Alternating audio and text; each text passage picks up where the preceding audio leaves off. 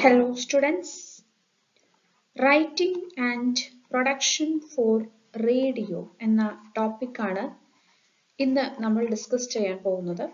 ഈ ഒരു ടോപ്പിക്കിൽ നമ്മൾ റേഡിയോന്റെ ഹിസ്റ്ററി, റേഡിയോ പ്രോഗ്രാംസ് എങ്ങനെയൊക്കെ എഴുതാം, ബ്രോഡ്കാസ്റ്റ് ടെക്നോളജീസ് ഏതൊക്കെയാണ്, റേഡിയോ ബ്രോഡ്കാസ്റ്റിംഗ് ടൈപ്സ് എങ്ങനെയൊക്കെയാണ്, അത്തരം കാര്യങ്ങൾ, അതുപോലെ ന്യൂ ട്രെൻഡ്സ് ഇൻ റേഡിയോ, ഇത്തരം കാര്യങ്ങൾ നമ്മൾ ഇന്നത്തെ ക്ലാസ്സിൽ ഡിസ്കസ് ചെയ്യും. സോ നമ്മൾക്ക് എല്ലാവർക്കും അറിയാം, റേഡിയോ ഇൻഫോം ചെയ്യുന്നതിനും എന്റർടൈൻ ചെയ്യുന്നതിനുള്ള ഒരു മീഡിയമാണ്.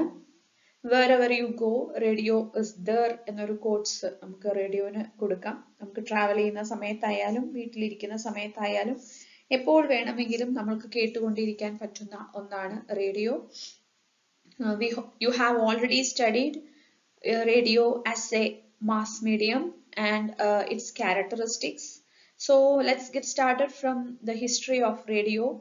Radio is indebted to two other discoveries for its birth: telephone and telegraph. So telephone കണ്ടുപിടിച്ചതും telegraph കണ്ടുപിടിച്ചതും ആരാണെന്ന് അത്തരം കാര്യങ്ങളൊക്കെ നമുക്കറിയാം. അതിന്റെ കൂടെ തന്നെ വന്ന ഒരു ആളാണ് റേഡിയോ. ആ ഒരു 19th സെഞ്ചുറിയിലാണ് ഇത്തരത്തിലുള്ള ഇൻവെൻഷൻസ് നടക്കുന്നത്, 19th സെഞ്ചുറിയിൽ. So telegraph communicated messages through a series of long and short clicks. Cables across the Atlantic Ocean connected even the far distant US and England by using this technology. And 1780s telegraph technology was used to develop telephone, which could transmit a person's voice over the same cables used by its predecessor, that is telephone. Radio technology start ആവുന്നത് ഒരു 1864ലാണ്. James clerk Maxwell ആണ് ഈ ഒരു theory കൊണ്ടുവരുന്നത്. ആദ്യമായിട്ട് Maxwell theory എന്ന് പറയും, നിങ്ങൾ എല്ലാവരും കേട്ടിട്ടുണ്ടായിരിക്കും. ഒരു electricity passes through a wire. It gives off invisible waves at certain conditions.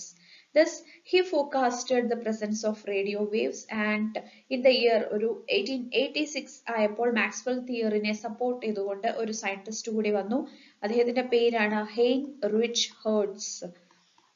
അദ്ദേഹമാണ് ഹെർട്സിന്റെ ഫ്രീക്വൻസിയുടെ നോക്കുന്നതാണ് hertz. He showcased a projection of swift variation of the electric current into space in the form of radio waves, and he proved Maxwell theory. 1893 ആയപ്പോൾ നിങ്ങൾക്ക് എല്ലാവർക്കും അറിയാവുന്ന Nikola Tesla വന്നു.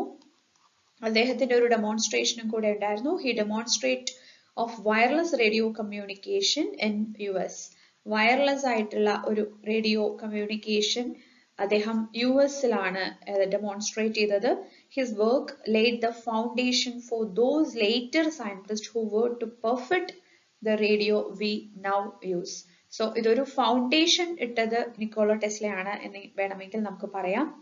അങ്ങനെ then 12th December 1901 ഏകദേശം ഒരു ഉച്ചയ്ക്ക് 12:30 ഒരു മോഴ്സ് ലെറ്റർ, എസ് എന്നൊരു മോഴ്സ് ലെറ്റർ ട്രാൻസ്മിറ്റ് ചെയ്തു ഫ്രം കോൺവാൾ.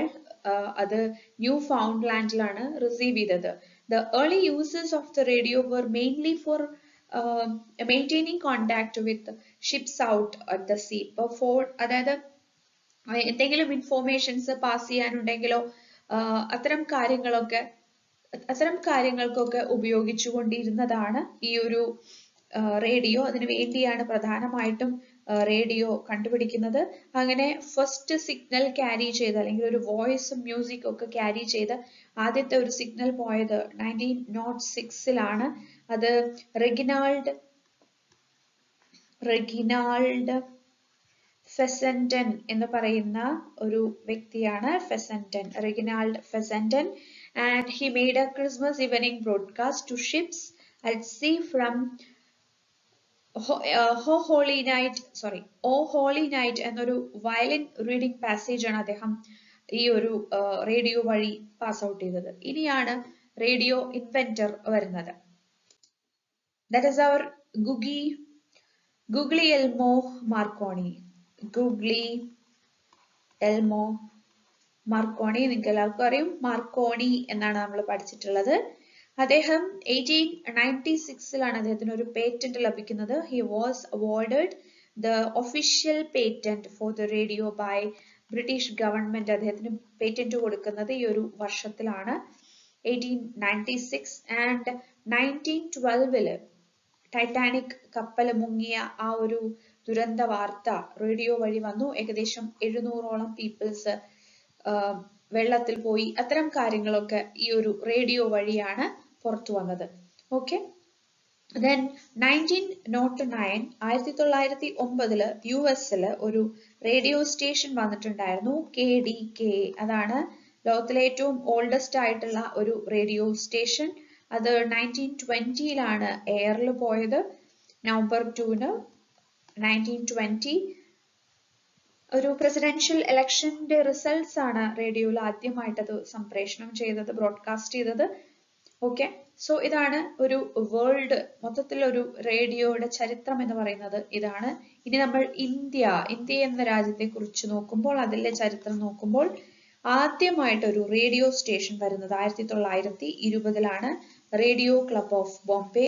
ഈ ഒരു ഇയറും ഈ ഒരു പേരും വളരെ ഇമ്പോർട്ടന്റ് ആണ്, പലതവണ എക്സാമിന് വന്നിട്ടുണ്ട്. റേഡിയോ ക്ലബ് ഓഫ് ബോംബെ വന്നു 1920s. ഫസ്റ്റ് പ്രോഗ്രാം ബ്രോഡ്കാസ്റ്റ് ചെയ്തത് 1923 ജൂണിലാണ് ഫസ്റ്റ് പ്രോഗ്രാം ബ്രോഡ്കാസ്റ്റ് ചെയ്യുന്നത്.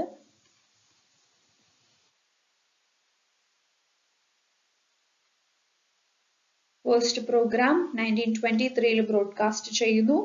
അതിനുശേഷം 1923 തന്നെ നവംബറിൽ കൽക്കട്ടയിൽ ഒരു റേഡിയോ സ്റ്റേഷൻ വരുന്നു. 1923 കൽക്കട്ട റേഡിയോ ക്ലബ്ബ് വരുന്നു. ഓക്കെ. അതുകൂടാതെ Madras presidency club with 40-watt transmitter began transmission on 1924. 1924 Madras presidency ക്ലബിൽ ഏകദേശം ഒരു 40-watt ട്രാൻസ്മിറ്റർ ട്രാൻസ്മിറ്റ് ചെയ്യാൻ തുടങ്ങി. അങ്ങനെ 1927 ഒരു 3 years കൂടെ കഴിഞ്ഞ സമയത്ത് 1927 ഒരു 3 years കഴിഞ്ഞ സമയത്ത് ആദ്യമായിട്ട് ഇന്ത്യയിൽ വളരെ ആദ്യമായിട്ട് ഇന്ത്യൻ ബ്രോഡ്കാസ്റ്റിംഗ് കമ്പനി വരുന്നു, IBC ഇന്ത്യൻ ബ്രോഡ്കാസ്റ്റിംഗ് കമ്പനി വരുന്നു. അതിൽ റേഡിയോ സ്റ്റേഷൻസ് ബോംബെയിലും ഉണ്ടായിരുന്നു, കൽക്കട്ടയിലും ഉണ്ടായിരുന്നു. ഓക്കെ. അപ്പോൾ അത് കുറച്ചുകൂടെ ഒഫീഷ്യൽ ആയിട്ട് വന്ന ഒരു റേഡിയോ സ്റ്റേഷൻ ആയിരുന്നു. അതിന്റെ ഇനാഗുറേഷൻ നടത്തിയത് അന്നത്തെ ബ്രിട്ടീഷ് വൈസ്രോയ് ആയിരുന്ന ലോർഡ് ഇർവിൻ ആണ്. അദ്ദേഹം 1927 ജൂലൈ 23 അതിന്റെ ഇനാഗുറേഷൻ നടത്തുന്നത്. ഓക്കെ. പക്ഷെ ചില സാങ്കേതിക തടസ്സങ്ങൾ കാരണം വലിയൊരു തടസ്സം, അവർക്ക് വലിയൊരു ലോസ് നടന്നു, ഹ്യൂജ് ലോസ് ഉണ്ടായി. ഇത് പൂട്ടേണ്ടി വന്നു. 1930 മാർച്ച് 1 ആയപ്പോഴേക്കും ഈ ഒരു IBC പൂട്ടി. സോ അപ്പോ അന്നത്തെ ഗവൺമെന്റ് ഇതിനെ ടുക്ക് ഓവർ ചെയ്യാണ്, the broadcasting facilities and began Indian state broadcasting service. അങ്ങനെയാണ് ISBS വരുന്നത്. അത് April 1 1930 അതേ വർഷം ഒരു മാസം കഴിഞ്ഞപ്പോൾ തന്നെ 1930 April 1 ISBS ലോഞ്ച് ആവുന്നു. 1935 ഒരു 5 വർഷം കൂടെ കഴിഞ്ഞപ്പോൾ 1935 ലയണൽ, ഈ പേര് ഇമ്പോർട്ടന്റ് ആണ്, Lionel ഫീൽഡൻ was appointed as the first controller of broadcasting in India. So who is the first controller of broadcasting in India എന്ന് പറയുമ്പോൾ ലയണൽ ഫീൽഡൻ ആണ്. 1935 അദ്ദേഹം അപ്പോയിന്റ് ആവുന്നത്. സോ അദ്ദേഹത്തെ അപ്പോയിന്റ് ചെയ്യായിരുന്നു ഗവൺമെന്റ്. അങ്ങനെ ISBS ഒരു 1936 ആയപ്പോൾ ISBSന്റെ പേര് മാറിയിട്ട് ഓൾ ഇന്ത്യ റേഡിയോ എന്നായി. കൂടാതെ 1941 ആയപ്പോൾ അതിനൊരു സെപ്പറേറ്റ് മിനിസ്ട്രി വന്നു, സെപ്പറേറ്റ് മിനിസ്ട്രി ഉണ്ടായി, മിനിസ്ട്രി ഓഫ് ഇൻഫോർമേഷൻ. 1947 അതായത് ഇന്ത്യക്ക് സ്വാതന്ത്ര്യം കിട്ടുന്ന ആ ഒരു സമയത്ത് ആരായിരുന്നു വൈസ്രോയ്? Luis mount baton. നമുക്കറിയാം ആദ്യത്തെ പ്രൈം മിനിസ്റ്റർ ജവഹർലാൽ നെഹ്റു ആണ് ഇന്ത്യയുടെ. കൂടാതെ പാകിസ്ഥാൻ പാർട്ടീഷൻ ആയപ്പോൾ പാകിസ്ഥാനിൽ മുഹമ്മദ് അലി ജിന്ന ആയിരുന്നു. അപ്പം ഈ ഒരു ഇന്ത്യ പാർട്ടീഷൻ ചെയ്യുന്നതിനെ കുറിച്ചും കൂടാതെ ഇന്ത്യക്ക് സ്വാതന്ത്ര്യം കിട്ടുന്നതിനെ കുറിച്ചും അങ്ങനെ ഓഗസ്റ്റ് 14th 15th ഒക്കെ ഒരുപാട് ബ്രോഡ്കാസ്റ്റിംഗ് നടന്നിട്ടുണ്ട്. അത് ഈ ഒരു ഓൾ ഇന്ത്യ റേഡിയോ വഴിയാണ് ജനങ്ങൾ ഇന്ത്യക്ക് സ്വാതന്ത്ര്യം കിട്ടുന്നത് അറിയുന്നത്. കൂടാതെ ജവഹർലാൽ നെഹ്റുവിന്റെ വളരെ ഫേമസ് ആയിട്ടുള്ള ട്രിസ്റ്റ് വിത്ത് ഡെസ്റ്റിനി എന്നൊരു സ്പീച്ച് എന്നൊരു സ്പീച്ചും ഈ ഒരു റേഡിയോ വഴിയാണ് പോകുന്നത്. ഓക്കെ, അപ്പൊ ഇത്രയും കാര്യങ്ങൾ നിങ്ങൾക്ക് മനസ്സിലായി എന്ന് വിചാരിക്കുന്നു. നമുക്ക് നെക്സ്റ്റ് പഠിക്കാം. ഓൾ ഇന്ത്യ റേഡിയോ അപ്പോൾ ISBS പേര് മാറിയിട്ട് ഓൾ ഇന്ത്യ റേഡിയോ ആയി. ആദ്യത്തെ കൺട്രോളർ ബ്രോഡ്കാസ്റ്റിംഗ് എന്ന് പറയുന്നത് ലയണൽ ഫീൽഡർ ആണ്. അദ്ദേഹം അപ്പോയിന്റ് ചെയ്യപ്പെടുന്നത് 1935 He was the first controller in broadcasting area. ഇനി ഓൾ ഇന്ത്യൻ റേഡിയോയിൽ ഒരു 9 സ്റ്റേഷൻസ് ഉണ്ടായിരുന്നു ബിഫോർ ഇൻഡിപെൻഡൻസ്. 9 സ്റ്റേഷൻസ് ഉണ്ടായിരുന്നു. പക്ഷെ ആഫ്റ്റർ ഇൻഡിപെൻഡൻസ് അത് 6-3 എന്ന നിലയിൽ മാറി. 6 എണ്ണം ഇന്ത്യയിലും 3 എണ്ണം പാകിസ്ഥാനിലും ആയിപ്പോയി. ഓക്കെ, സോ ഇന്ത്യയിൽ ഉണ്ടായിരുന്ന സ്റ്റേഷൻസ് എന്ന് പറയുന്നത് മൈസൂർ, ട്രിവാൻഡ്രം, ഹൈദരാബാദ്, ഔറംഗാബാദ്, ബറോഡ.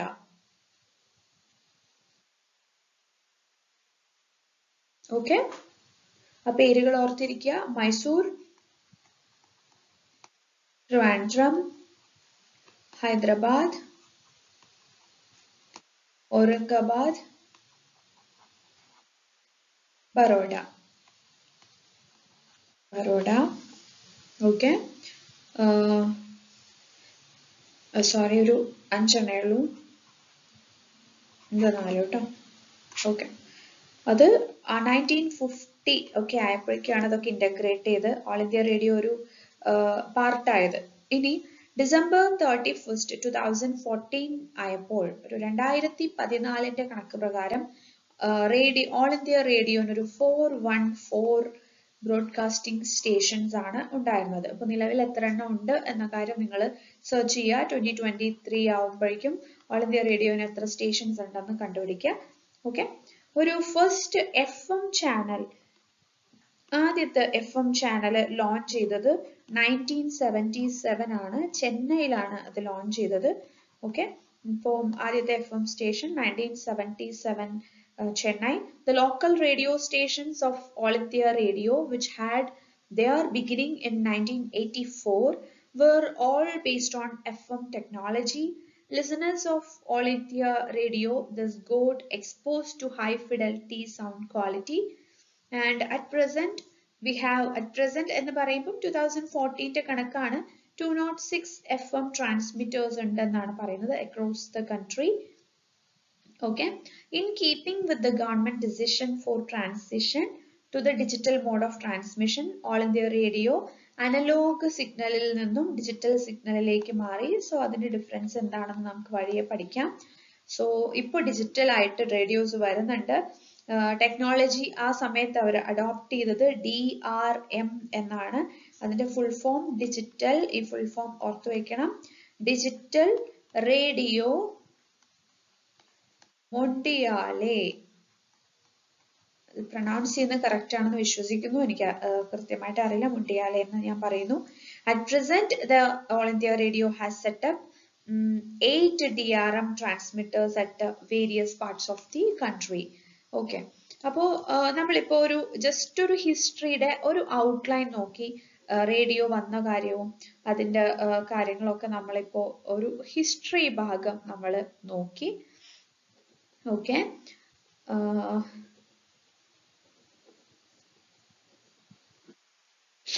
ഇനി കേരളത്തിനെ കുറിച്ച് നമുക്ക് അത്ര പഠിക്കേണ്ട ആവശ്യമില്ല. UGC നെറ്റിന് അങ്ങനെ ഒരു സ്റ്റേറ്റ് വൈസ് ചോദിക്കാൻ ചാൻസ് കുറവാണ്. ഇന്ത്യ റിലേറ്റഡ് ആയിട്ടേ ചോദിക്കുള്ളൂ. എന്നാലും ഓർത്തിരിക്കുക, 1943 March 12 ആദ്യത്തെ റേഡിയോ സ്റ്റേഷൻ നമ്മുടെ കേരളത്തിൽ വരുന്നത്. അത് തിരുവനന്തപുരത്താണ്. ട്രാവൻകൂർ എന്നാണ് അന്ന് പറഞ്ഞിരുന്നത്. ഒരു കുളത്തൂരിലാണ് ഉണ്ടായിരുന്നത്. ഓക്കെ, പഴയ MLA ക്വാർട്ടേഴ്സ് ഒക്കെ അവിടെ ആയിരുന്നു. അതാണ് ആദ്യത്തെ ഒരു ബ്രോഡ്കാസ്റ്റിംഗ്. ഓക്കെ, ഇനി നമുക്ക് ബ്രോഡ്കാസ്റ്റ് ടെക്നോളജീസിനെ കുറിച്ച് പഠിക്കണം. അതായത് ആംപ്ലിറ്റ്യൂഡ് മോഡുലേഷൻ ഉണ്ട്, ഫ്രീക്വൻസി മോഡുലേഷൻ ഉണ്ട്, പിന്നെ നമ്മളിപ്പോൾ കുറച്ച് മുന്നേ പറഞ്ഞ ഡിജിറ്റൽ റേഡിയോ മൊണ്ടിയാലെ അല്ലെങ്കിൽ DRM ഉണ്ട്.